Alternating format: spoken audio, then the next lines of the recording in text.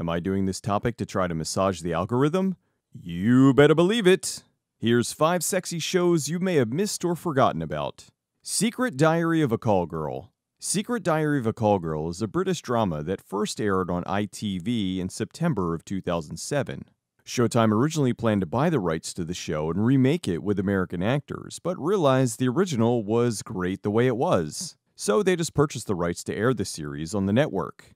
The show was based on the books by Belle de Jour. Belle de Jour is the pseudonym of researcher Brooke Magnotti. She was born in the US and moved to the UK to go to the University of Sheffield in England. While over there, she needed to make some money in a way that didn't interfere with her schoolwork. She became a prostitute and started a blog, Belle de Jour, Diary of a London Call Girl, in 2003.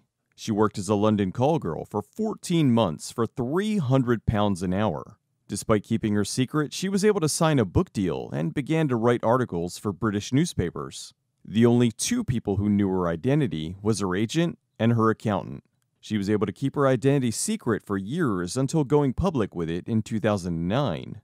Anyway, the show was based loosely on the first book, The Intimate Adventures of a London Call Girl. This series first aired on ITV on September 27, 2007. It later aired on Showtime in June of 2008. Billie Piper, who is previously best known as Rose Tyler in Doctor Who, played Hannah Bell Baxter. They followed the basics of the book, with Hannah taking a job as a high-end escort in London. Season 1 ran for 8 episodes. Each season that followed that also ran for 8 episodes, so they could focus on the quality of the show instead of padding it out with needless subplots. The show was a hit on both ITV and Showtime and continued for 4 seasons. When it ended, it was due to the show having run its course. Most shows in the UK are only about 2 to 3 and sometimes 4 seasons. They end shows while they're still good instead of dragging them out. Look at something like The Office. Anyway, with Piper on the show as an executive producer, she announced at the end of season 3 that the 4th season would be the last. The show has appeared and disappeared on various streaming platforms. It's currently on Tubi and Video on Demand. It was released on DVD, but that seems to be out of print. That's just as well. They couldn't obtain the music rights for most of the series, and almost every song had to be replaced. The series had 2 remakes. In April of 2012, the Chilean network TVN released The Secret Diary of a Professional. In March of 2015, there was a Dutch remake, Diary of a Call Girl. The show took an interesting look at being a London call girl. It didn't overly glamorize it. It showed how there were pros and cons to the job, as well as dangers. Still, it was done with a good bit of tongue-in-cheek British humor and that razor-sharp wit. I'm very high class. It's a fun show that has its ups and downs, and Piper is absolutely perfect in the lead role. She breaks the 4th wall by talking to the audience, and you do feel the emotion she's going through over the course of the series. It's a bit more serious than pretty much the rest of the shows I'm going to be talking about. Speaking of, Hot Springs Hotel. Hot Springs Hotel is a 1997 adult comedy series. The show is about a brother and sister who inherit the Hot Springs Hotel, a hotel in Desert Hot Springs, California. Originally, the show was going to be about a beachside hotel, but the producer fell in love with a hotel in Desert Hot Springs, and so he reworked the scripts to make the show take place there instead. The series starred Sam Phillips, whose biggest role up to that point was Alchemy in Phantasm 2. Her brother Randy is played by Robert Vitelli from the series Compromising Positions. The first season is the hijinks that goes on at the hotel. It usually revolves around some sort of misunderstanding, and Randy is often trying to have sex with one of the guests at the hotel. They're understaffed, and almost every time after Randy has sex with someone, he asks them if they can be the new bartender or hostess or whatever they need that week. The beautiful women say yes, and they join the cast of the show. The series premiered sometime in 1997. It lasted for 1 season with 15 episodes. The show is not available for streaming, and it was on DVD, but it's out of print. The episodes used to be on Dailymotion, but after they rebranded, they were all deleted. Aside from a few clips, this show isn't on YouTube.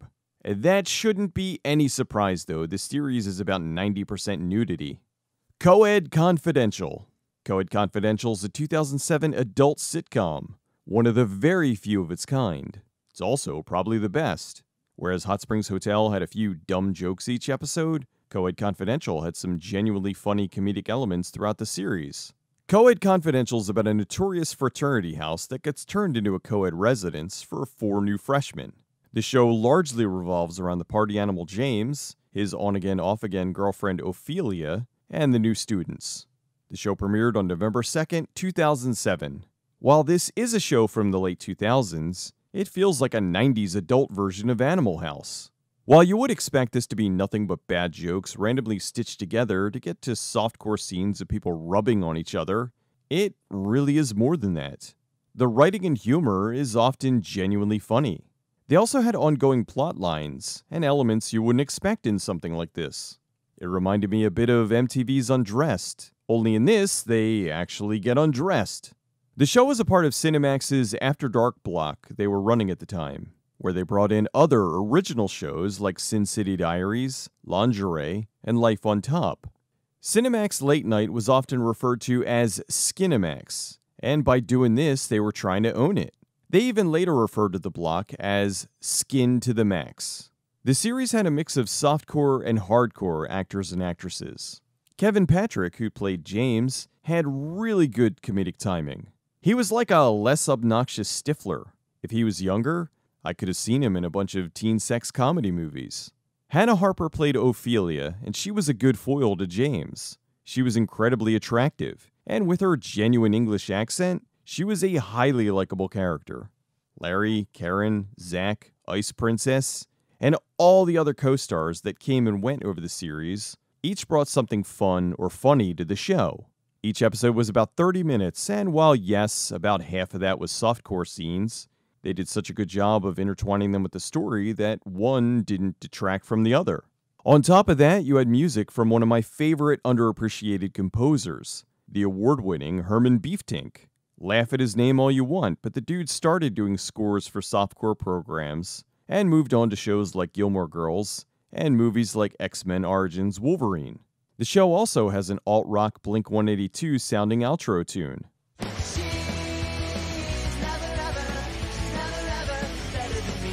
The show was a breakout hit for the network and ran for 4 seasons with 52 episodes. The last episode aired on October 27th, 2010. The show ran in reruns on the channel for quite a while afterwards. They often would take a group of episodes from each season and re-release them as movies on the network. I've seen DVDs of the show, but I don't think it's ever officially been released. I think the DVDs are just pirated TV rips of the movies. It's not available for streaming, and aside from a few ads, it's not on YouTube. The show was available for streaming on Amazon Prime, but not anymore. Forbidden Science. This is another show from Cinemax that was playing around with the idea of adult shows that weren't just naked people grinding on each other. Forbidden Science premiered on January 9th, 2009. The foundation of the series was fairly impressive for this kind of show. Not at all what you would expect for a softcore TV series.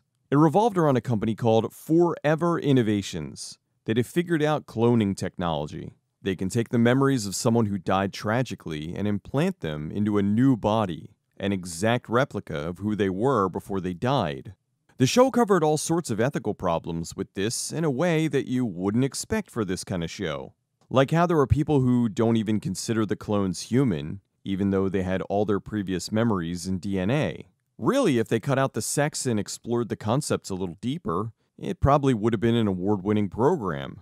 The show did have a lot of wish fulfillment, with Noelle Dubois doing her best impersonation of Abby from NCIS, then later doing some cosplay of Gogo Yubari from Kill Bill. Some of the sex scenes are more uncomfortable than sexy. For example, early on in the show, there's an evil husband who's having sex with his mistress right next to his wife who's in a medically induced coma.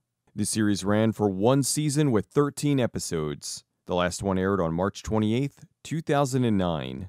The show did have an ending, but it was still left open just enough if they were able to get a season 2. Not sure why the series ended, if it was low ratings, or if people just didn't want to think too much while watching their whackin' programs. The show isn't available for streaming, but you can buy the series digitally on Amazon, or pick it up pretty cheap on DVD. Emmanuel in Space. The original Emmanuel is a 1974 erotic French film that went on to be a massive success. The film ran in packed theaters in Paris for years. When released internationally, it was also a hit. It's said the film series has made well over $500 million. Emmanuel was followed by numerous sequels and spin-offs, some official, some unofficial. However, one of the most notorious and, in my humble opinion, best spin-offs is Emmanuel in Space. Emmanuel in Space is a 1994 TV series very loosely based on the character of Emmanuel. It premiered in syndication sometime in 1994. This time, Emmanuel is played by Krista Allen.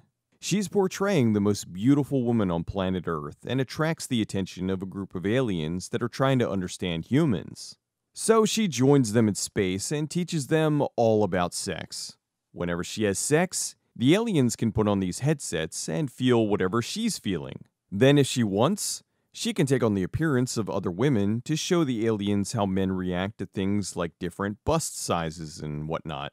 Emmanuel is so sexy, she turns the lead alien, Hafron, into a sex addict. He proceeds to travel with her around the world and seduces any woman he comes into contact with. However, over the series, he comes to realize that he is truly only in love with Emmanuel. What a show! This was an internationally funded project. The producer, Alan Saritsky, was born in New York, the son of French immigrants who fled to America to escape the Nazis. He was a producer on all the main series Emmanuel sequels, starting with 2 in 1975. He was the general manager of Paramount France when he acquired the American rights to the series and was able to make Emmanuel in Space for syndication in the US. Not including the unofficial spin-offs like Black Emmanuel, this was the first time the series was produced outside of France.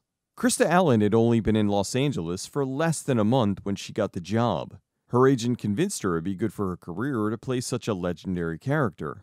So her first industry job had her completely naked in a glorious sexploitation series. It was 21 episodes of Emmanuel traveling around the world, and even through time, to have sex with a wide variety of attractive people. While she was later embarrassed about doing the series, it definitely got the actress a lot of attention. It helped her land parts on Married with Children, The X-Files, and she played the very famous lady in the elevator in Liar Liar. She later became a cast member on Baywatch. The show was released on DVD as a series of individual movies.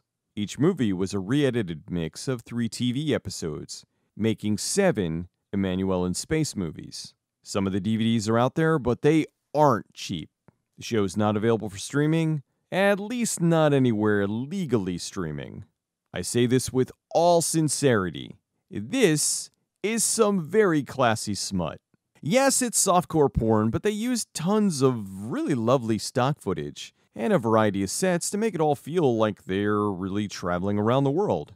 Mix that in with some nicely shot scenes, which I obviously can't show you on here, and the whole thing just works on a higher level than something like, well, the numerous other softcore movies from the time. Although it's funny to see them using footage from Roger Corman's Battle Beyond the Stars in there.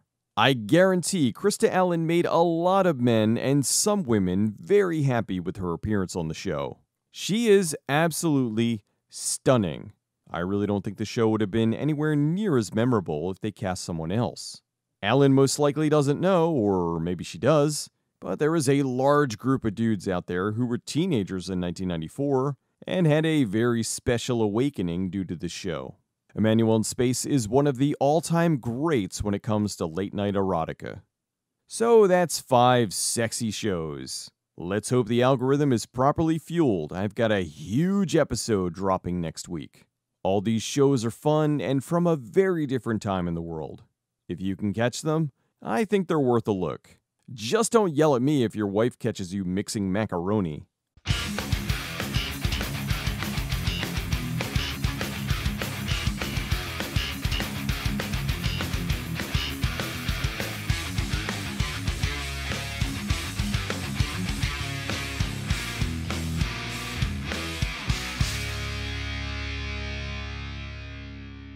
Captain Hafron, your internal pressure is rising precipitously.